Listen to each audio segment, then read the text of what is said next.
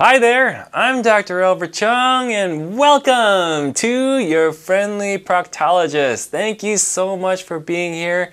Would you please like and subscribe this video? It greatly helps my mission, which is to bring you useful and helpful information on the internet. I'm also providing video consultations for people that are interested. If you want to learn more, just look in the description box below. And so let's get to today's topic today. And today's topic is one that's been asked many times, and for good reason, because it freaks people out, okay? So what is that question? The question is, do I have anal stenosis? What is anal stenosis, right? And let me tell you, that is a really good question. The information on the internet is really not clear at all. And I'll tell you, many doctors and practitioners, people that have medical degrees do not use this term properly, okay? And the thing is what happens, the patient, you get wind of that, somebody tells you have stenosis, you go look on the internet, you're like, oh, I have anal stenosis? Oh my God. I mean, when you really look up and you get deep into it, it's awful, okay? There really is no easy way or euphemism for it. Anal stenosis is awful, okay? So let's fully break it down. Okay, anal, your bottom end. Stenosis. Stenosis is a fancy word for narrowing, okay? If you think of a funnel, right? You got a funnel, you're changing the oil in your car. There's a funnel that starts on the top, which is where you fill the oil, nice catch pan, and then it funnels down until it gets to a very small hole. And that's how you get the oil into your engine without spilling it all over the floor, right? Well, we would say that the funnel has a stenosis at the very bottom because it's wide open at the top, and as it funnels down, it's getting narrower until it gets to that final size, and then we say it's stenosing, or it has a stenosis at the bottom. And with that word stenosis, I'm getting fumbling with my words here, but we have different organs that we can also use for stenosis as well. The esophagus can be stenosed or narrowed down, but we want to talk about the anus, right? So, with the anus narrowing down, how do I know I have stenosis? The true meaning of stenosis. Okay. Anal stenosis comes from a disease process, okay? It does not just appear out of nowhere. You don't just get anal stenosis, okay? It's not a virus, it's not a bacteria. This anal stenosis merely describes how narrowed down your anus is, okay? But it's gotta come from somewhere. For example, it can come in from insult to the tissues at your anus, okay? So things like inflammation, and the classic one is Crohn's disease, okay? Crohn's disease is many people would consider it like an autoimmune disorder, a chronic GI hyperinflammatory disorder. And what it does is it can inflame the lining of the anus. If that inflammation were severe enough, chronic enough, meaning it was there for a long time and was not treated, what happens is this inflammation that was been there for a long time is trying to destroy the normal tissues that you were born with. And so when the body sees this inflammation and injury, it wants to come and heal it. So it brings the immune system along and says, come on body, we need to rebuild this anus. We need to fix this inflammation so that we can get on with living our lives. We don't want pain anymore and things like that, okay, and bleeding and stuff. But when the immune system comes to heal something, it also brings in scarring, okay? And you know what scar is? It's like heavy, rubbery, thick stuff. And the other thing too is that it does not stretch as well, okay? So when all that stuff is being laid down, that scar tissue in the anus, and it's been going on for many years. The inflammation comes, more scar comes. Inflammation comes again with another flare, more inflammation comes, okay?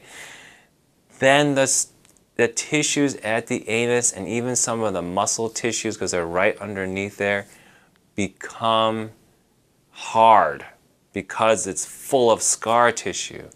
And typically, the scar tissue creates such a problem where the anus does not stretch anymore. Because what's the normal state? What is our anus usually doing at rest? It's closed. Okay? If our anus was open all the time, we'd be leaking poop everywhere. And so it's closed, and that's how the body usually sits, and that's how the body will repair itself in that mold. So with people with anal stenosis from Crohn's, they have a hard anus, the lining is hard, and it does not stretch, and therefore it literally looks like the size of a pencil hole, okay?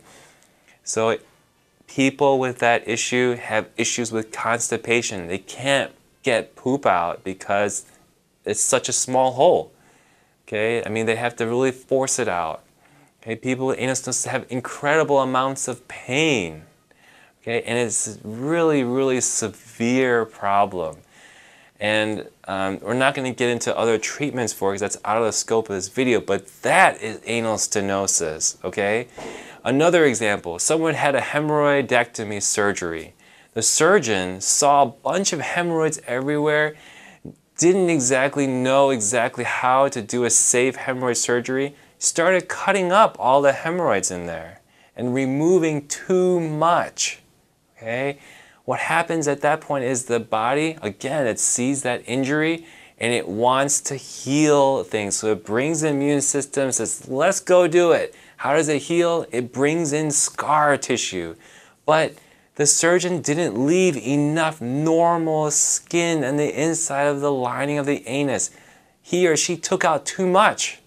So what happens is the scar tissue is way more than the normal lining.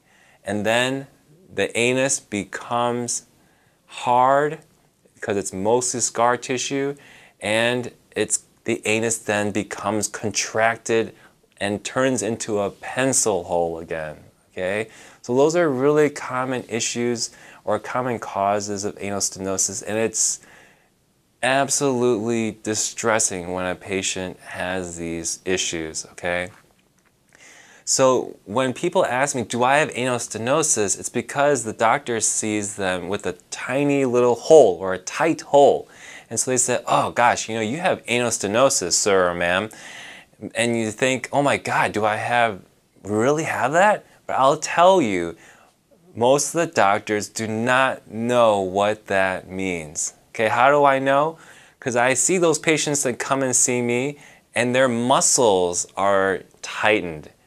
With anal stenosis, the lining and the connective tissues in the bottom end are hard and have no flexibility. The reason why you can't put a finger in someone with real anal stenosis or a scope is because the lining is not going to be flexible, and in fact it's going to crack the inside lining, okay? And for those of you with tight bottom ends, your muscle may make you feel like things are going to crack and rip, but because you're not able to relax, that's why things won't go in there. But I'll tell you one thing, okay? If I took you to surgery and I gave you the anesthesiologist, doctor who puts people to sleep, gave you the medications to go to sleep and knock you out, I can open your anus really big like this, okay? And I can do that with everyone, all right? And so if you don't have a history, a story of like the examples I told you, like some surgery or some chronic inflammation, you know, or some connective tissue disorder, like usually those are genetic, I promise you almost 99.99999% you do not have anal stenosis. You just have a very strong anus that is freaked out.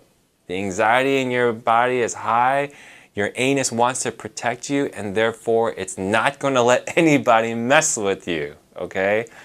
But that is not anal stenosis. That is just nervousness. If you were comfortable, you were prepared, you had a good conversation about how things were going to go, you're gonna be okay, and you would relax those muscles. Because believe me, I see this every day in my office, yet I'm able to get a scope into people pretty much 100% of the time, and they think they were told anal stenosis, but they don't have it. And so it's unfortunate that people toss this word around like it's nothing just because they can't open up your bottom end. But the bad thing is that it freaks people out, because it really is so distressing to read about and to think they have that. Okay, well, I'm gonna get off my soapbox, because I mean, bottom end conditions, it's all about, I mean, it affects our emotions so directly and it's with such a high amplitude that, you know, some people just, I'm telling you, people need to really think about what they're saying before they say it. And if they don't know, just to say, I don't know, would be such a great, I think, a great strategy, in my opinion. But anyway, that's why you're here. So I hope this video answers some questions for you. Please comment and like the video, subscribe, and I'll see you on the next one. Take care. Bye-bye.